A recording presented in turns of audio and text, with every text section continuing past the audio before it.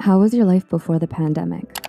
So, not to brag or anything, but my life before 2020 was freaking incredible.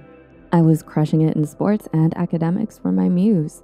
I had so much energy and love of life that I volunteered too, to share that love. High school can be a jungle, but I was on an adventure safari with my friends and classmates, so it was all good.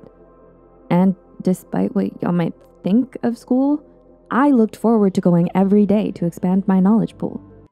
I think you all know what happened next. The pandemic was announced and the adventure was cut short. I was in lockdown like the rest of you, and for me it was like house arrest, but worse. At least in house arrest, you can have people come over. Hanging out with friends in school were now just these moving images on a monitor through a video call. Volunteering became hopeless too. I couldn't exactly teleport food or make objects through a laptop screen. Not like there were events to volunteer at anyhow. Oh, and sports? Goodbye team games. Hello to taking furtive runs or walks around my neighborhood. Choosing odd hours so I don't get too close to anyone else taking a walk. You'd think that being able to at least talk to your friends would help. But when it's restricted to Discord chats that have voice delays or lockdown Snapchats, it starts to feel unreal. It feels cold. My mental health was plummeting, and my days became a gray wash of, so what? Who cares? The most alluring part of my days was now going to sleep, because at least in dreams I could escape this confinement. Rather than the joy of life providing the wave on which I could surf, my only push now was more like a cattle prod. And that was the pressure of university applications. I had to do well, or else there really would be no hope at all for climbing out of this pit. That's what I felt anyhow.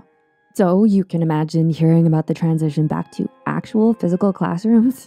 I was elated. I was nearly bursting with eagerness to go back, feeling like, yes, this was all a nightmare and it's about to end.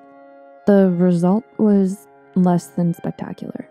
We weren't really back in class, so much as a bunch of sheep herded into a pen, lectured for 2 hours, then herded out so the next group could take their turn. We were even admonished for not appreciating the herding, being told we could have just been told to stay home and online. I tried to appreciate it. I did. I just couldn't bring myself to like being given less. In fact, I hated it. I hated everything about this whole stupid situation. I hated being forced to cram and jam a year's worth of our course materials into 2 months. I hated the consistent sanitizing while worrying about being infected. School was now just another prison full of other unhappy prisoners. I had to just get through each day. I'm not sure I would have made it without the support of friends, family, and knowing that the entire world was probably going through the same thing. Thankfully, nearly 2 years later, there's a visible light to this journey, and things have grown more optimistic. The school days are now full days with sports and volunteering, but there's still an underlying scar from the experiences of the lockdown.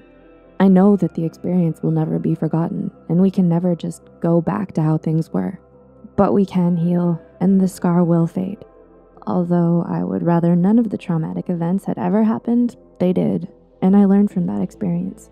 I hope that others will as well.